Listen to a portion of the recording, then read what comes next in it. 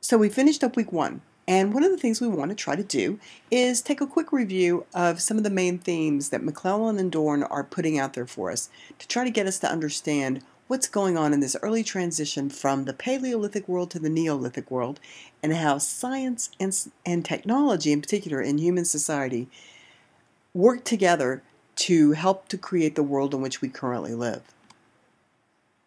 One of the first things to consider, perhaps, and one of the first things McClellan and Dorn do, is to talk to us about what is science and then what is technology. There are lots of definitions out there for these, and so I picked a couple that I liked. So first with science. One example, a branch of knowledge or study dealing with a body of facts or truths systematically arranged and showing the operation of general laws. For example, the mathematical sciences. A branch of knowledge, science, that is knowledge or study dealing with a body of facts or truths, right? Systematically arranged, showing the operation of general laws.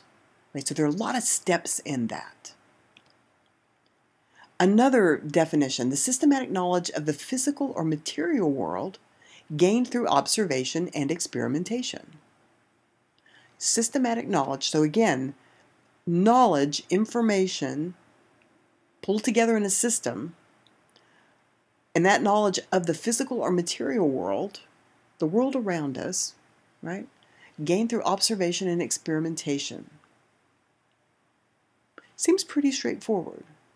But there are some key elements there, right? There are the idea of using observation and experimentation to derive facts, to derive truths, and then to observe them in action.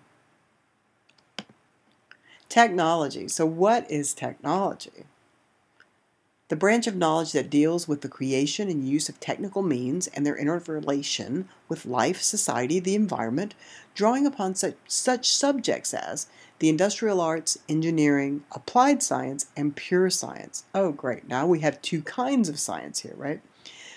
So technology, again, knowledge, the branch of knowledge that deals with the creation and use of technical means, tools, and their interrelation with life, society, and the environment. So it's not only a branch of knowledge, it's a branch of knowledge that leads to the creation of tools, and then how do those tools interact with us in society today? How do they help to show who we are, how life may have changed because of this new technology? And then a very simple definition, the application of this knowledge, technology, for practical ends. So everyday uses, utilitarian ends, right? So developing, if you will, a cup that allows me to drink something hot like coffee, right? That's one technology. Then there's a technology of crafting a tool that actually allows me to brew coffee, excuse me. And then if you want to take a step back, the technology that allows the agriculturalist, the farmer, to figure out how to grow that coffee. Right, so there's lots of technology involved in that, and that's all very practical for me, at least, because I enjoy a nice cup of coffee, especially when I'm working on a concluding video for the first week of a class that's online using technology, studying science and technology. The final definition here, the sum of the ways in which social groups provide themselves with the material objects of their civilization. So, the various ways, all the ways, right? All the tools, all the knowledge, the sum of the ways in which social groups, maybe a family, maybe a community, maybe a whole nation, provide themselves with the material objects of their civilization. Material objects that can be bricks to make a house, material objects that can be automobiles, material objects that can be the food that could get us back to that cup of coffee. So technology, the branch of knowledge that deals with the creation and use of technical means and the interrelation with life, society, and the environment.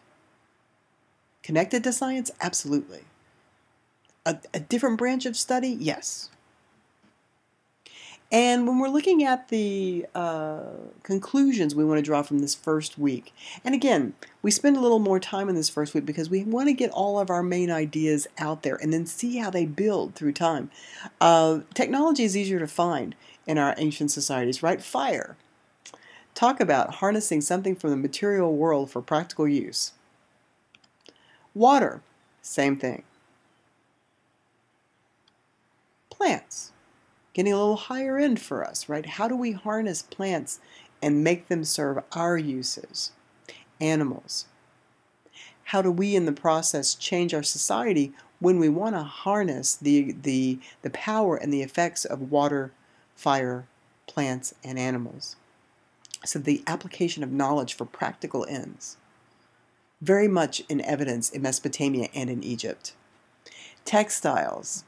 These are getting to be a little bit higher end technology, if you will. Textiles, pottery, metallurgy.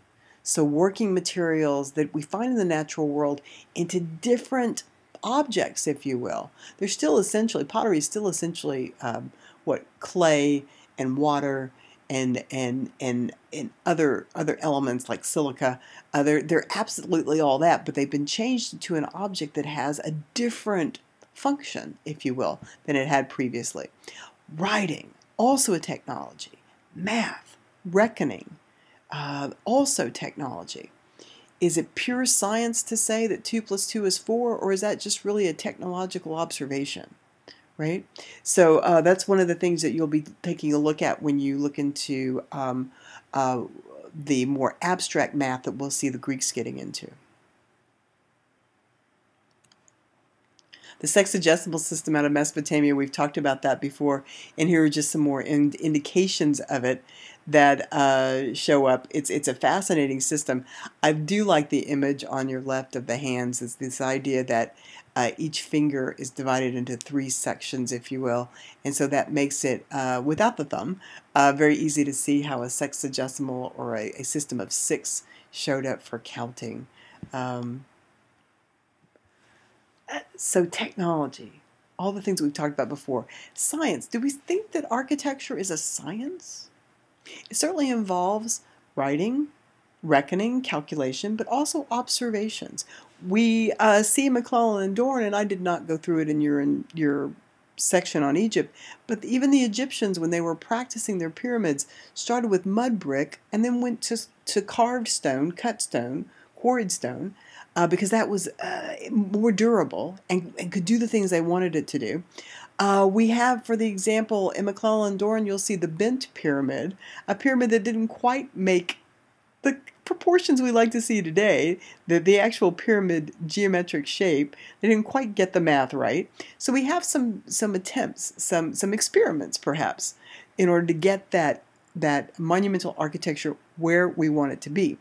Does that architecture require detailed observations?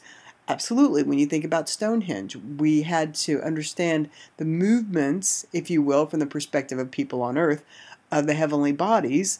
We had to understand the position of the sun vis-a-vis certain seasons in order to get Stonehenge crafted in the way that people thought it useful, right? So that requires detailed observations.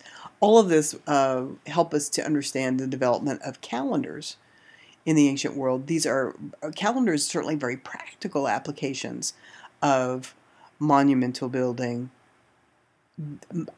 detailed observations, mathematics, writing. Is it science? So that's one of the things we'll be working on as we move into our next section, right? How much of this can we imagine is science? And we think there's some science here. Again, just minimal, perhaps. When we get to the Greeks, we'll see an approach to science and an approach to research that is purely for the sake of wanting to know, that's not wrapped up in practical applications. See you next time.